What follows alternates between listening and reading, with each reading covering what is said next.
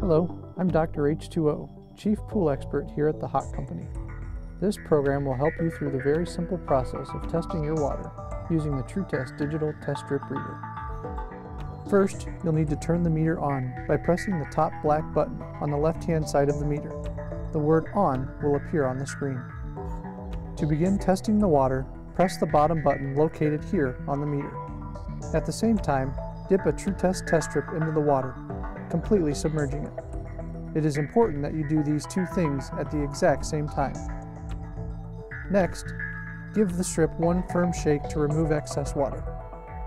Now you are ready to place the strip into the tray. It is very important not to slide the strip across the glass. This will cause the chemistries to mix and give you inaccurate results. Put the strip into the back of the channel at a 45-degree angle and lay it flat. You'll then wait for your results, typically less than 30 seconds. During testing, the meter will flash the word ON, letting you know that a test is in progress.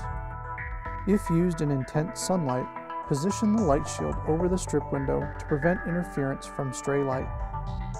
Afterwards, remove your test strip and clean off the glass with a cleaning tool or dry cloth. Please refer to the insert in your TruTest packaging or to aquachek.com/TruTest for more information.